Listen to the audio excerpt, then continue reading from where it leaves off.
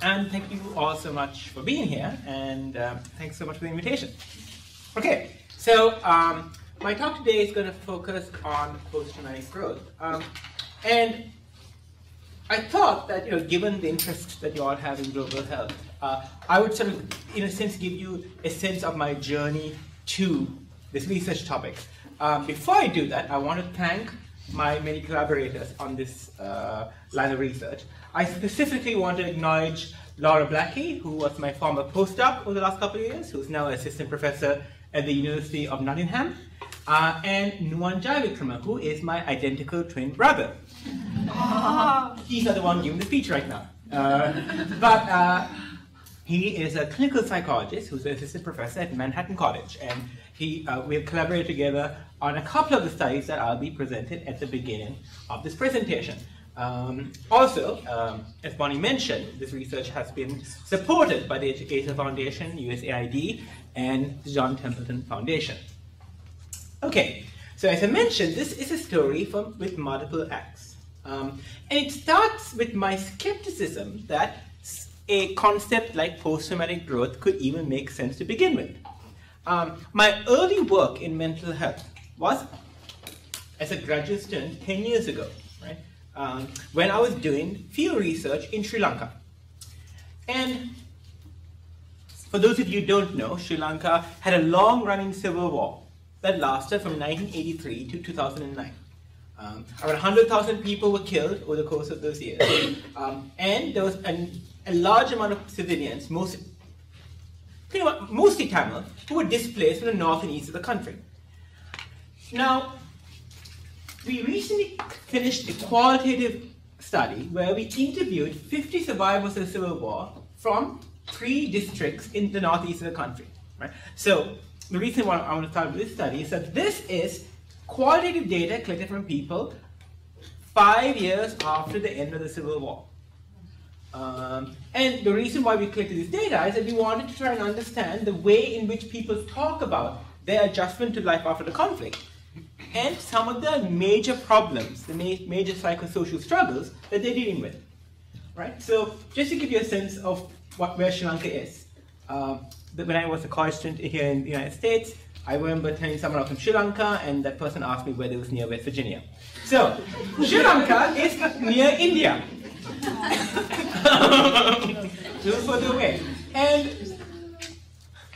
the northern province and the eastern province, right? So this northern section and this eastern section were the 2 areas that were claimed by a group called the Liberation Tigers Tamil Eelam as a separate homeland for the minority Tamil population. And this led to a long-running civil war. So these are people that were collected with the support of the Family Rehabilitation Center, which is the first locally run, locally founded nonprofit, and I've had the privilege to work with them on multiple studies. It was a semi-structured interview, and the interviews were conducted in the native language of the participants, and we used open and actual coding to extract the main themes. This is what people talk about for the most part. And you can see from the list that it's not a particularly positive list. Right? Psychosomatic problems, thinking too much, right? Problems associated with basic needs, right? Financial problems, worrying about their children's future. And when they were asked to talk about how they managed with these problems, they spoke about religious rituals, distraction, engaging with each other. So it wasn't clear that any benefits came out, right? This idea of silver linings, right? There's no sense that there were any clear silver linings that came out of the sample. And if anything, one theme that came out of the data was that to the extent to which people talked about their problems, some people thought that talking about the problems was a sign of weakness. And that was actually, one was actually better off trying to deal with their challenges by themselves. So, the people who have gone through the Civil War in Sri Lanka have gone through significant trauma. In one of my early papers with my twin brother that was published in Psychological Assessment, we developed a questionnaire that tried to identify the types of trauma people in Sri Lanka experience, the daily struggles that people go through, right, that can be independent of the specific trauma that might qualify them for a diagnosis of PTSD, and some of the symptoms of anxiety and depression that they might experience. So, these are the types of traumas that they experience. Now, as you can see, 3/4 of the sample three-quarters of the sample, I think it was 200 people in the sample, had experienced a non-torture trauma at least once. But half the sample had experienced torture on at least one occasion. We also looked at the types of daily problems that these people experience. And we found that, on average, people had pretty high levels of economic problems and moderately high levels of basic need-related problems. The psychological assessment paper focused on looking at the extent to which people's symptoms of anxiety and depression were unique compared to the way in which people typically, well, not typically, the way in which people in Western samples express depression. So in Sri Lanka, most hospitals assess depression and PTSD using standard psychometric instruments that were originally validated among US samples. Right? So for example, the Beck Depression Inventory is the most widely used measure of depression. So one question we had was whether a measure of depression and anxiety that incorporated local idioms of distress, they incorporated items that reflect the way in which people on the ground spoke about their mental illness, better predicted functioning impairment compared to these standard measures.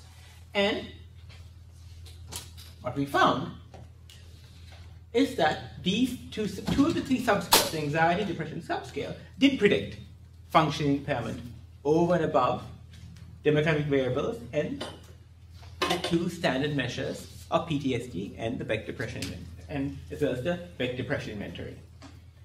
We had a third measuring, a third subscale there, the negative perception subscale, that was not predictive. Okay, so when you put all this into a PARC model, trauma has a direct relationship on psychopathology. Here, psychopathology is a combination of anxiety and depression, the two subscales from our measure. And we want to see the relationship of different types of life problems. See whether daily life problems had a unique impact on psychopathology over and above people's experience of war-related trauma. Because if you remember, we measured them using separate sections of the questionnaire. And here's what we found. What you see is that age has a unique relationship with psychopathology, such that the older you were, the more likely you were to experience levels of psychopathology.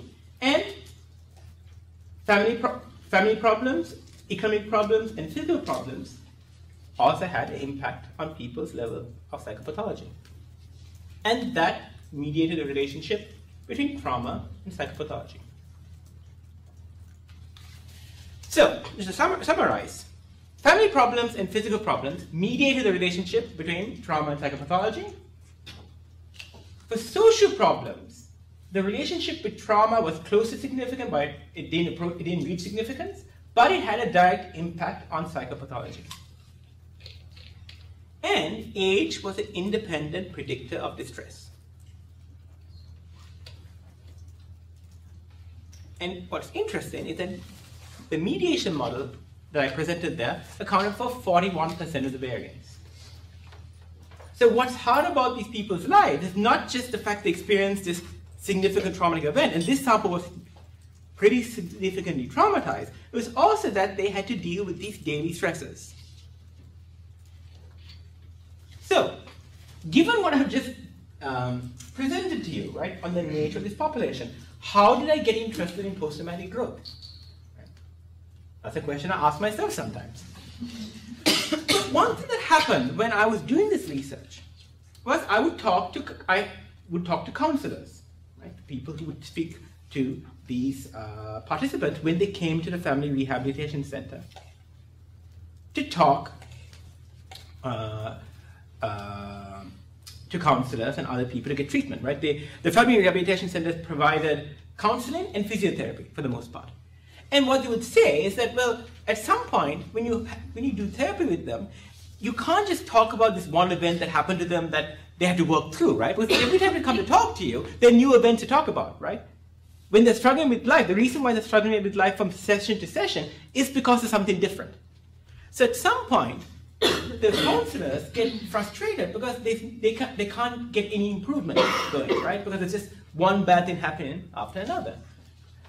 So when we would talk about this idea of post-traumatic growth, they got very excited because they said, well, this is something that's useful that we could use. This is a new tool, right? This is something that we could maybe at least use to try and reframe the way they think about the world, because at least not coming here and talking more and more about the bad things in our life and leaving more depressed.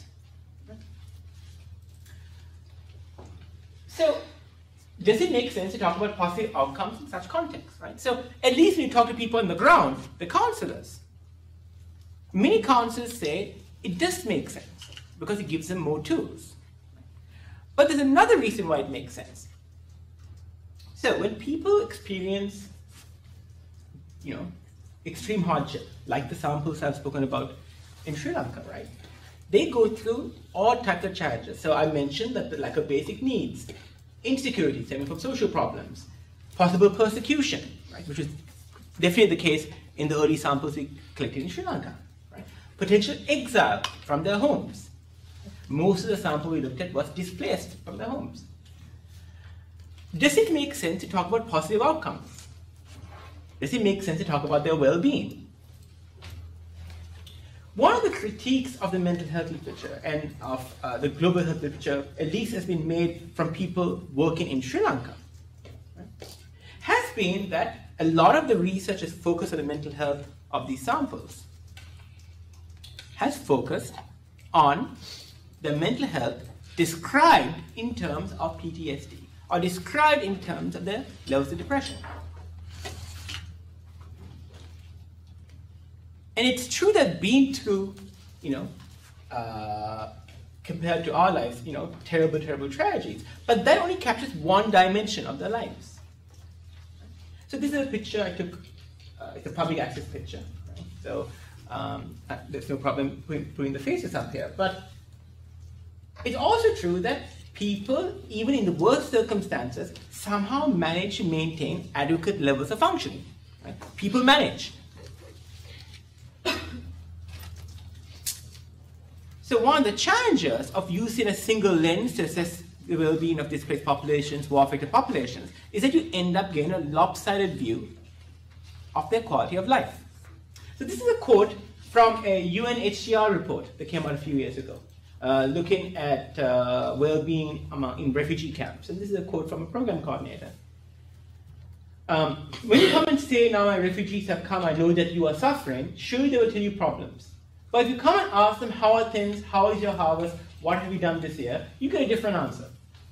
Very often people come to find out what problems are here, what can still be done, and maybe sometimes that's the reason why only negative answers are given. So the point that the coordinator is making here is that sometimes you're going to only get the answers to the questions you're interested in asking. So the author of this report made the point that maybe we should, instead of imposing a particular lens on the refugees as victims, as people who are, who must be suffering from significant distress because of what they're being through, we should simply ask them, what is your quality of life? How are you doing? As opposed to assuming that these populations must be going through significant strife because of their experiences. So, going back to my first study, we did attempt to do this. We looked at 700 interviews assessing psychological well-being collected in the north and east of the country during the ceasefire. So the war ended in 2009, but there was a brief ceasefire in 2006. So these interviews were collected from, I think, 10 different centers in northeastern Sri Lanka. And these are some of the responses people provided. They spoke about being motivated to accomplish their daily life tasks. They spoke about fulfilling the needs of their family. They spoke about having adequate status in their community. And they spoke about fulfilling responsibilities related to their religion. So, I unfortunately don't have time to go into these data more in greater detail, but those are the three broad dimensions that these items fell into. Fulfilling responsibilities, having status in your community, and fulfilling your religious responsibilities. So, that's Sri Lanka. I next had the opportunity to go to Rwanda. And this was maybe six or 7 years ago. And here, I adopted a more well-being focused approach. So this is data we collected from 200 genocide survivors in 5 districts around the capital city, around Kigali. So just in case, many of you might be aware of the history of Rwanda, some of you might not be, but very briefly, there were 2 groups, there are 3 groups. It's also the Twa community, but the Twa community, which is very much a minority community, they're the Hutus and the Tutsis. Right? The Hutus were the majority community, and the Tutsis were the minority. The Tutsis enjoyed patronage during the times of the German and Belgian colonizers, and there was a Tutsi monarchy that ruled over the country. A few years after independence, there was a revolt in 1959, which led to the rise of the party of the Hutu emancipation movement. This led to a large number of Tutsis leaving the country and going to places like Uganda. And then, in 1973, Habyarimana, who was a general, became president after a coup.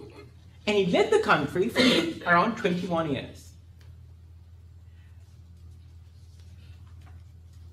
In 1990, the Tutsis who had fled the country after the Hutu revolt, right, which happened, I think, a couple of years before independence, invaded Rwanda. So the Rwanda Patriotic Front that led the invasion, this is the group that now runs the country. And Paul Kagame, who is a president, was a general at that time. There was a ceasefire in 1992, and they were working their way through some type of final peace agreement when, on April 6, 1980, April 6, 1994, April 6, 1980, unfortunately, it's my birthday, so I don't know why I put that up there.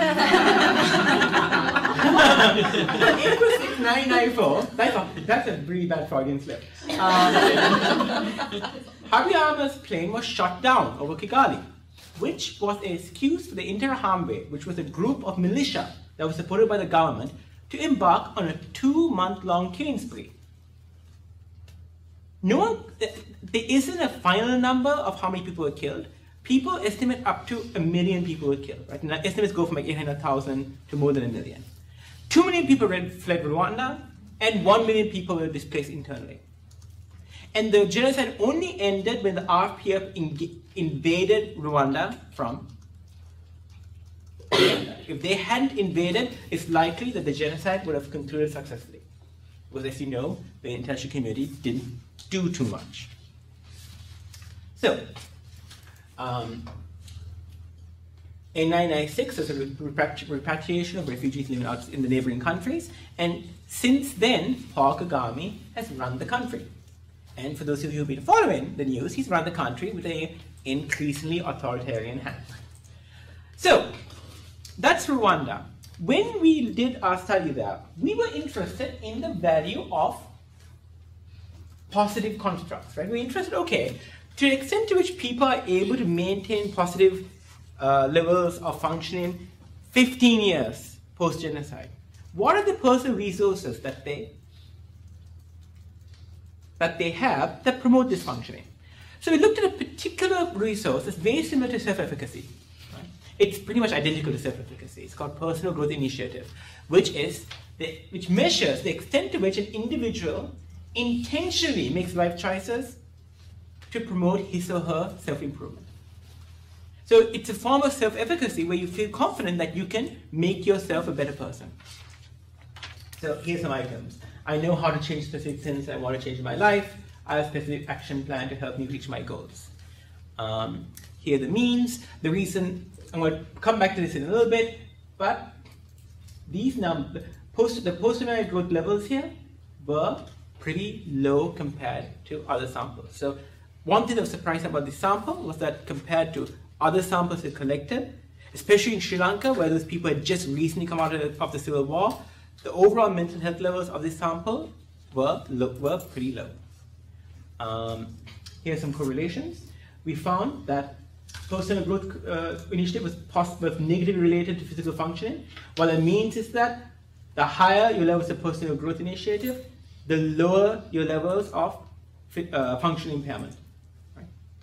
So your functioning is better if you have higher levels of personal growth. We did a regression analysis to see whether personal growth initiative moderated the relationship between depression and physical functioning. So what we did was that we wanted to see whether if people experience symptoms of depression, is there something about personal growth initiative that enables them to still function despite the fact that they have symptoms of depression. And we found some evidence for this. So it seems that if you're high on personal growth initiative, your degree of functional impairment doesn't increase to the same degree as you would if you scored low on personal growth initiative. So this we published in Psychological Trauma, I think. We also collected qualitative data from these participants and we asked them, how have you changed since 1994? In what way has your life changed? We wanted to ask them, we gave them an open-ended question. And what they responded, and this is just a summary of the codings that we did, and this coding strategy was very similar to the coding strategy of the previous two studies. Changes in basic needs. For the most part, everyone said that their material welfare had improved. They had specific aspirations. Most people said they wanted to get a better education, they want to get on in life, they want to do better. Everyone said that. And unfortunately, they also said that the quality of their relationships had suffered, that they felt that they had a reduced level of trust in their community. So that was an example of negative change. So on the face of it, it would seem, okay, if you ask people in a specific community, in what way has your life changed since in the wake of a trauma, they will give you some pretty reasonable answers. So here's the thing.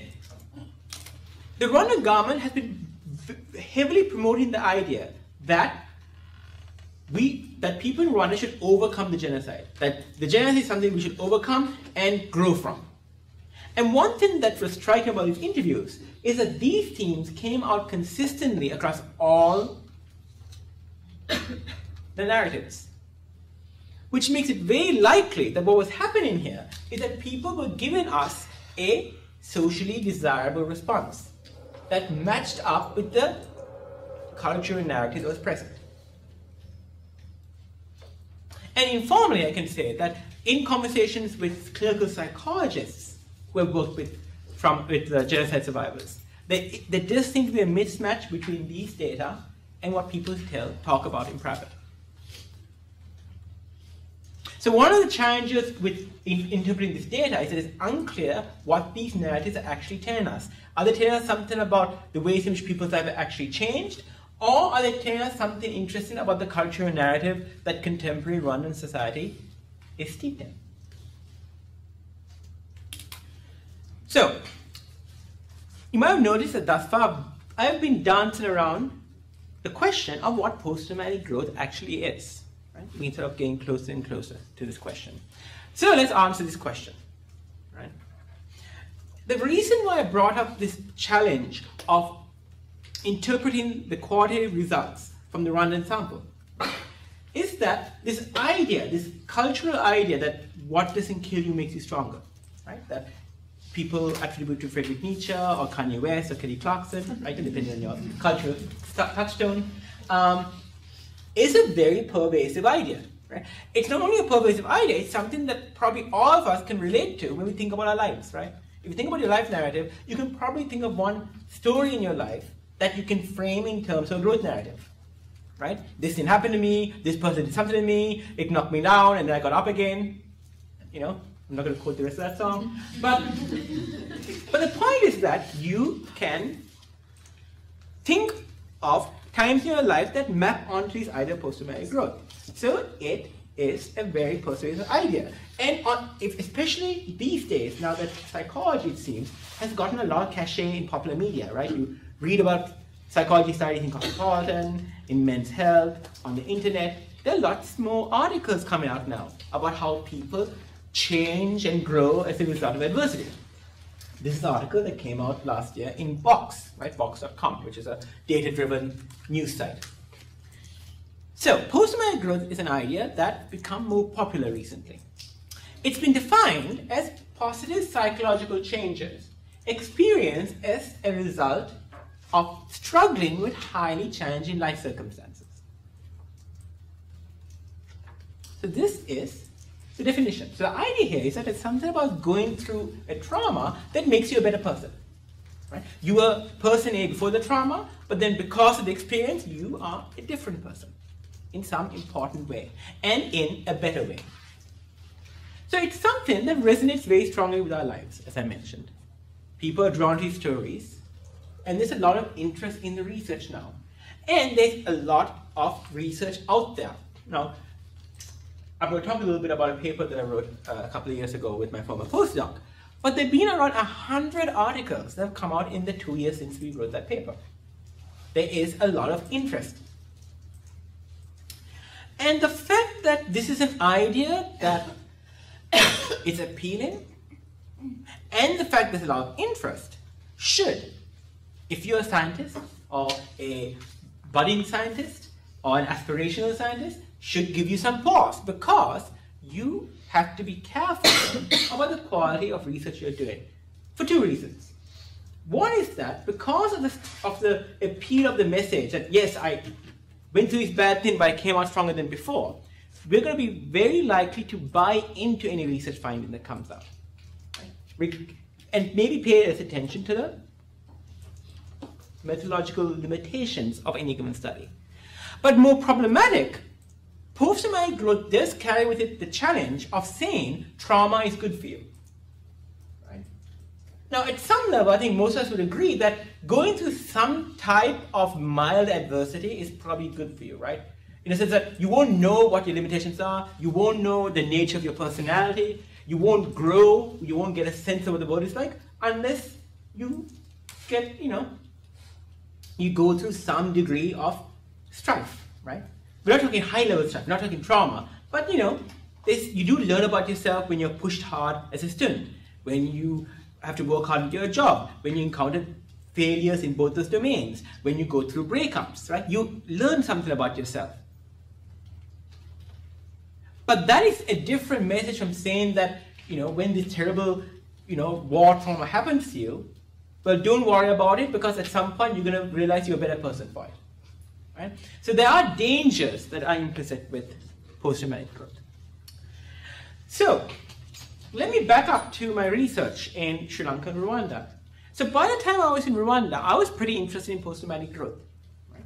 In part because I realized that simply identifying levels of depression and PTSD didn't completely capture, right, the function of the samples we were working with. But I also realized when I started examining these measures of post-traumatic growth that they really weren't doing a good job measuring what they claimed to be measuring. So remember, I said that post-traumatic growth is positive psychological changes, right, after a traumatic event. That involves prospective data. It involves you having some information of how the person was before and how the person was after the trauma, because that's how you get a change score, right? Most studies in post-traumatic growth don't have prospective data, so they rely on a measure called the post-traumatic growth inventory. The post-traumatic growth inventory asks you, how much do you think you become more religious? How much do you think you sense new opportunities in life because of the trauma? Or since the trauma, how much do you think you should become more open to new possibilities because of that event? Now, on the face of it, it seems like a very clear measure, right? You're asking people, how much do you think you've changed because of the trauma? That's pretty much what you're asking. But the problem there is that you're in fact asking people to do a very complicated set of mental arithmetic, right? When it comes to their psychological states, right? You're asking people to think how they're doing right now in terms of the extent to which they see themselves as spiritual, for example.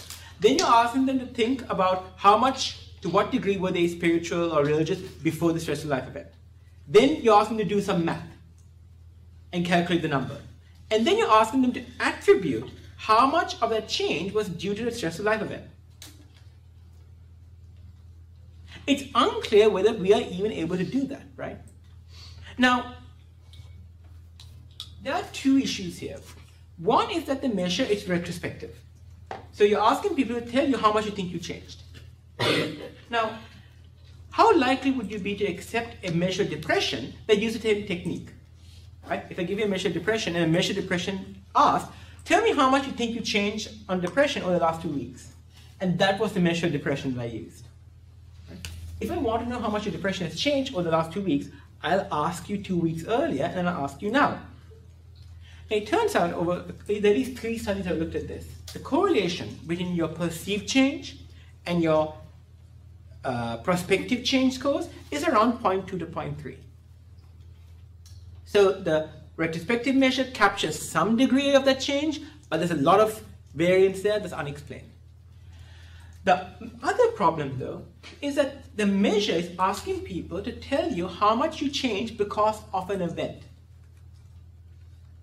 And we know from classic studies done in the social psychology literature that we actually don't know why we change.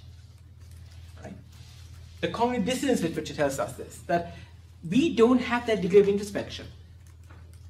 I can tell you a story about why I become a different person in my 30s. Because I moved to the South, right? Because I had new responsibilities in my job. But it could have easily been because of normative brain development, right? When you get into your 30s, you chill out. But the point is that there's a difference between the story I tell about myself and what's actually happening. So, the post-traumatic growth inventory is probably some type of interesting metacognitive measure that tells you about what it means, the extent to which people attribute change to a traumatic event. Right? That's what the measure is telling you. It's not telling you about whether people actually become better people. So, when we look at people's scores in the post-traumatic growth inventory, the variability in the scores could reflect actual growth, because the correlation was 0.2. It could reflect the fact that social psychology research has found that when people think about themselves in terms of growth variables, when people attribute growth to their behavior, it actually helps dampen levels of negative mood. So it could be a coping strategy to believe that you've grown. As I mentioned earlier, there might be cultural beliefs at hand, which could be true in Rwanda, and I think it's definitely true in the United States. And it could be denial. When people are suffering, sometimes they feel as if they can't tell you the truth about their suffering. So they have to say, yeah, things are great, I'm strong. I've never been stronger. So, we recently published a couple of papers. This is the target article where we laid out some of the criticisms of the post-traumatic growth literature. We had 15 researchers write responses, and then we wrote back. And if you're interested in this issue, I suggest you read the whole thing. It's not just our view, but the view of the 15 commentators, because they're very thoughtful. And the question is, how do you do better research, right? how can we move beyond the self-report measures? One way is to use informant reports. Right? So this is a study that we did among low-income populations, mostly African-American sample that met the criteria for clinical trauma in Winston-Salem. And what we did is that we looked not only at the degree to which people agreed on their post-traumatic growth levels, but also on the extent to which people agreed on the relative standing of different post-traumatic growth relevant dimensions. Right? So just to explain, you know that people, humans, because we're human, we self-enhance. Right? We think we're pretty good in general, right? You ask humans about their abilities, about their personality strengths.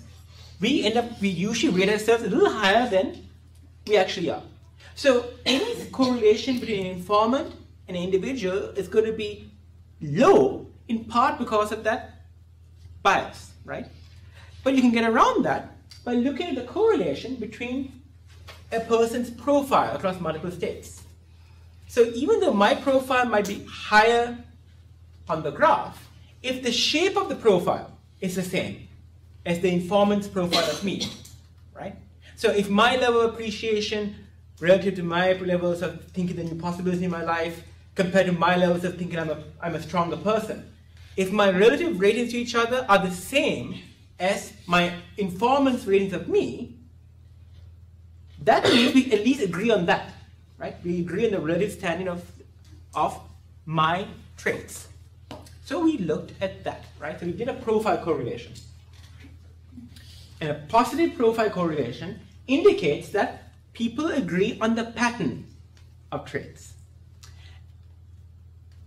So we have data on this. We collected new data from Sri Lanka and Rwanda. We had self and informant reports. And we'll talk a bit about the North Carolina sample because I've already spoken about data from Sri Lanka and Rwanda. And what we found is that there is some evidence that people do agree on these group reports, that the self and informants agree at least on the shape of their different trait standards. We also did a farmer profile agreement, where we actually controlled for the mean level for each trait. And the reason why we did this is that we wanted to control for the possibility that people might be using stereotypic judgments when judging individuals. Because as I mentioned earlier, especially in the United States, people might just assume someone has grown, right? So when they judge a target, they might just say, oh, this person is clearly a 4 out of 5, because it's not because the person might have grown, but because people grow in general. So this is a much more rigorous analysis, and we found some evidence for profile agreement there. We also had some participants who provided more than one informant. So we looked at profile agreement among the 2 informants, which is a much more conservative test of this hypothesis. So we didn't look at the correlation between the target and the informant. We looked at the correlation between 2 informants on the target's behavior. And we found evidence for overall agreement, but not for distinct agreement. This paper came out last year in social, psychological, and personality science, I think. So that's one way of maybe doing better research in post-traumatic growth. A second way is to think about what real post-traumatic growth is and how you would measure it. So one of my senior colleagues made the point that if people tell you they become better people, right? If they say, because of this terrible event, I'm now more altruistic, I give to charity, right? Or I feel like I'm a kinder person. Well, those behaviors should show up in your everyday life. Right? If I told you I was a much more altruistic person, well, and then you realize that compared to the past, in my daily life, you didn't see any evidence for that change, then it's unclear whether what I'm saying about my change is meaningful or whether it's just a story I'm telling about myself. Right? So, tying people's reports of personality change to actual daily behavior is a second approach. So in this study, which we just published in Journal of Research in Personality, we attempted to track every Wake Forest undergraduate a year and a half ago. And we entered every student who over the course of the semester reported a trauma that could be classified as a clinical trauma into the study. And you can see that the yield was very low, right? Which is great for them, right? I'm glad very few students experienced a clinical trauma, but it meant that we had a very small yield for the study. And we created a daily measure of post-traumatic growth. So there are 5 dimensions of post-traumatic growth that have been identified in prior literature. Quality relationships, increased spirituality, appreciation of life, new possibilities, and having personal strength. And we created a measure that enabled us to assess the extent to which people enacted relevant behaviors or had growth-relevant cognition at a daily level. And over a 9-day period, we assessed this group of students and a control group of 30 undergraduates on this measure 5 times a day. So what we found is that people's daily post-traumatic growth varied from day to day, right?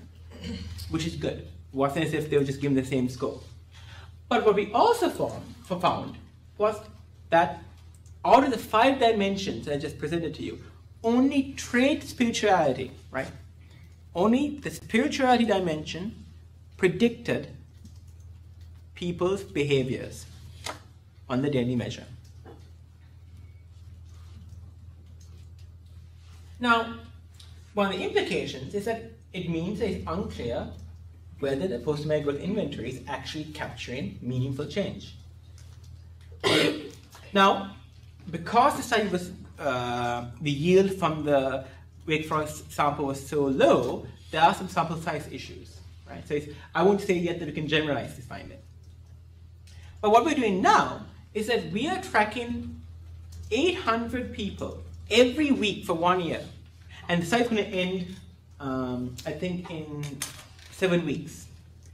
Where every week we're assessing them on 5 different dimensions related to post-traumatic growth, as well as situational contingencies that predict those behaviors. So instead of just asking them, how much did you experience high levels of relationships today? Or were you authentic today? We're asking them, okay, did you experience high levels of authenticity today? In what context? Where did it happen to you?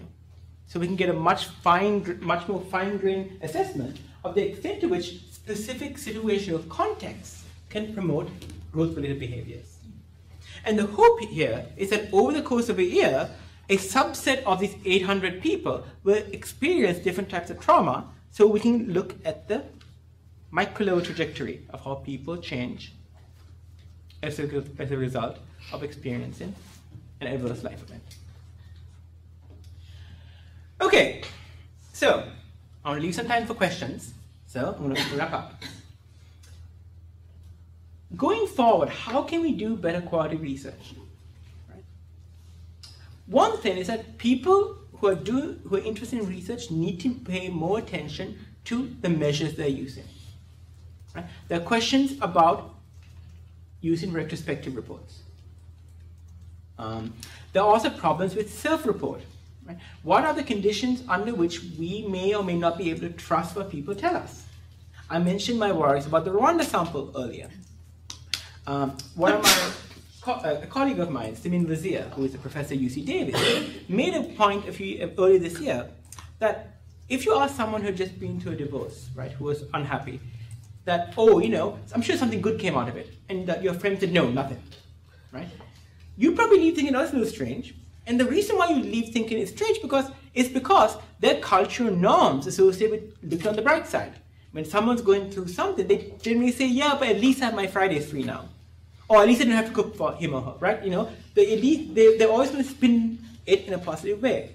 So there might be issues when you ask people about questions related to post-traumatic growth about self-report. And figuring out specifically the context in which this would be an issue and for what types of questions is an important area for future research. It's also worth thinking about what other useful assessments of post-traumatic growth would be. So, one assessment technique that's been used is the electronically activated recorder, or the ear, right?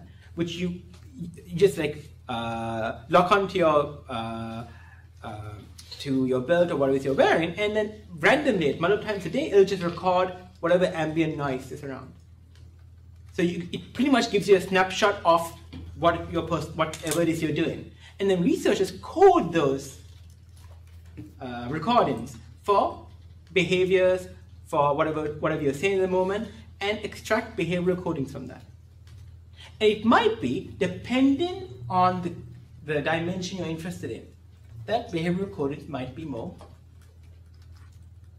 helpful for us to understand the nature of personality change for adversity compared to self-reports. Finally, well, before I get to my final point, we also need to distinguish between growth that occurs due to trauma and normative growth. Right? People do change across the lifespan. Right? People become more agreeable over time, less open over time, for example. Right? How do we distinguish those types of normative patterns from growth that we believe occurs as a result of adversity? And finally, we need to be clear theoretically about what constitutes growth. The 5 dimensions I noted earlier were 5 dimensions that Tedeschi and Calhoun developed from, it was a bottom-up approach from the clients and from the war veterans they had worked with, right, from their experience. But if you look at the literature, you will see a vast array of dimensions that are assessed when people look at personality change for adversity. Here's another slide. Right? So there are a number of different scales and a number of different dimensions that different researchers using different theoretical frameworks have used to measure post-traumatic growth and gain some clarity on which dimensions are most likely to change following what types of adverse life experiences will be helpful. And I think it's important for us to get a handle on that before we start going into the field and promoting these interventions. That's it. Thank you.